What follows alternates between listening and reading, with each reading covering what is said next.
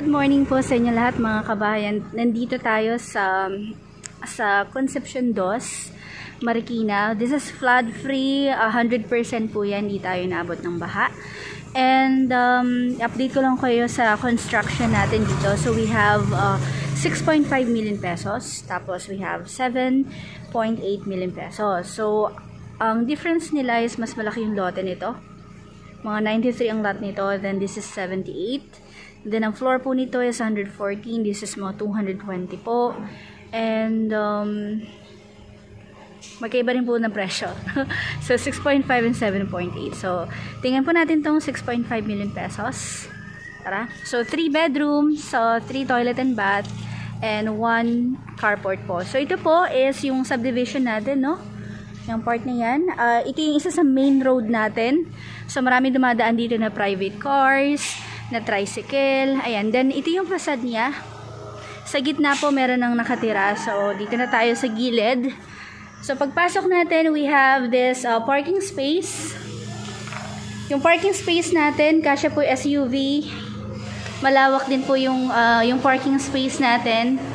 So, this one is still under construction. Pero, maganda-ganda na po siyang tingnan right now. So, ito po yung ating living area. And malawak po yung living area natin mga kabahay, ano?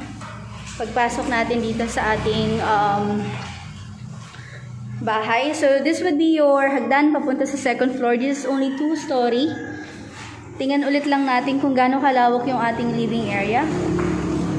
Ganyan po yan. Okay. Then over here naman is your space for your dining. So, meron naman siya ditong abang na electrical or wire. So, pwede kang maglagay dito ng drop light. Then, dito naman po, kasya rin dito mga 6-seaters din po mga kabahay. Then, over here po, meron tayo ditong stock area or stock room sa ilalim po ng ating hagdanan. Which is normally, ganun naman po yung style ng mga bahay natin, no? Then, this would be our turnover ng ating kitchens. So, we have upper and lower cabinet po. Tapos dito, may abang ka na for your refrigerator. Okay? Tapos, dito naman po, pwede ka rin maglagay dito ng stove or induction. Tapos, may exhaust naman po doon na abang. So, yan.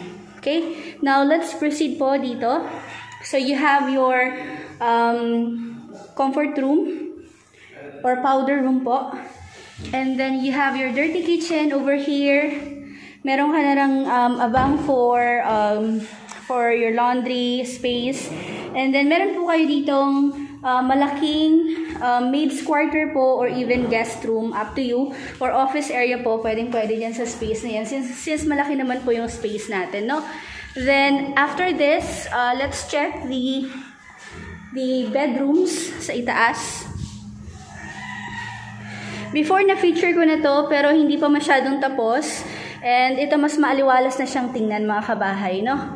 So more on finishing na lang yung ginagawa natin dito sa 6.5 million pesos na bahay. Okay? So let's proceed sa itaas. Ito naman po, lalagyan pa naman po yan mga kabahay ng ating handrail. Okay? So this would be your hallway po papunta dun sa ating mga rooms. Dito rin sa kabila, dito yung ating 2 rooms. Okay, so dito muna tayo sa first room. Ayan. So dito lalagyan pa naman po siya ng tiles. So as of now, still under construction. Then you have your built-in cabinet na po.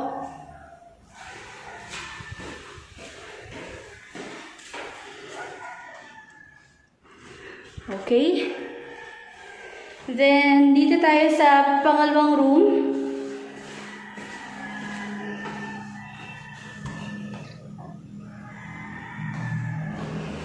Okay. Ganito kalawak yung ating pangalawang room. So, single or double bed. Even double deck. Then, meron po tayo ditong common toilet and bath. Ayan.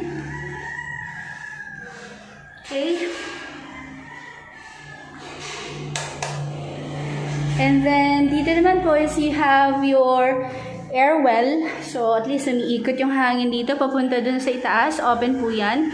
And, hindi naman po papasok yung, yung ulan o yung tubig dito since meron tayo ditong sliding door. Ayan po. Okay?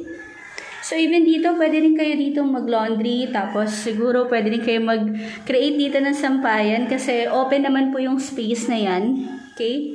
So, pero up to you. Pero para sa akin, mas maganda rin dito yung laundry or pwede rin dito yung mga halaman.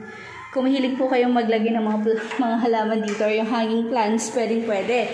So, let's proceed po sa ating master. Ganito kalawak yung master bedroom natin mga kabahay.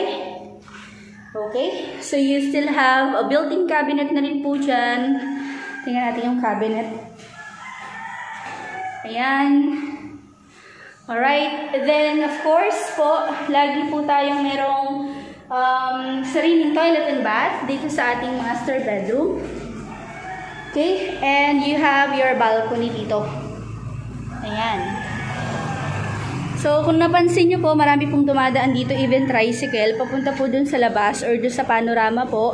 Bali, in terms of transportation, wala po kayong magiging issue kasi daanan po ito lahat ng ating tricycle or even pwede kayong maglakad papunta dun sa ating panorama. Nandun po yung SUV, tricycle, nandun din yung ating jeep papuntang Sumulong or SM Masinag, papuntang Bayan Marikina, papuntang Cubao.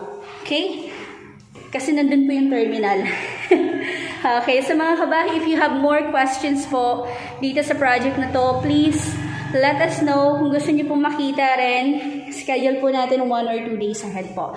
Huwag niyo pong kalimutan mag-subscribe sa channel namin Mag-asawa. And please follow and like our Facebook page for more pictures and listing po.